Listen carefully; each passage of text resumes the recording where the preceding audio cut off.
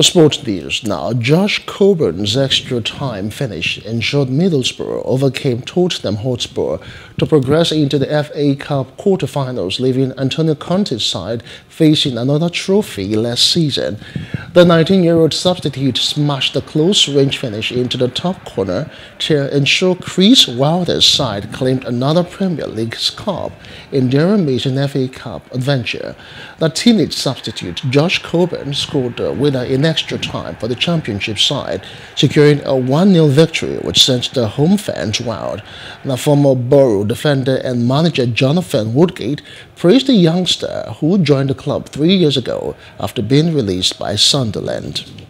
Hello, hope you enjoyed the news. Please do subscribe to our YouTube channel and don't forget to hit the notification button so you get notified about fresh news updates.